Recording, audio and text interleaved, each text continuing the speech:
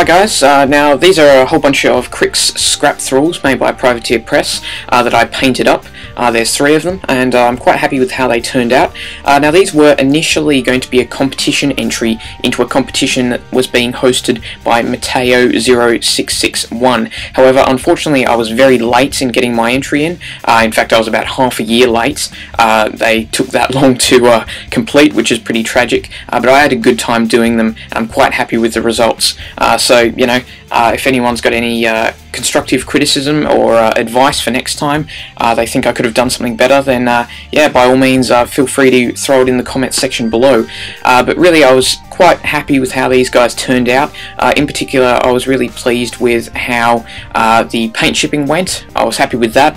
I thought the flesh was quite nice, and also I was particularly happy with some of the metallics on these guys, and you'll see some close-up shots of that later, but I was really pleased with how the gold turned out. I really managed to get a lot of contrast in there, and then just the really weathered and bashed up kind of rusty steel or iron metallics I was really happy with.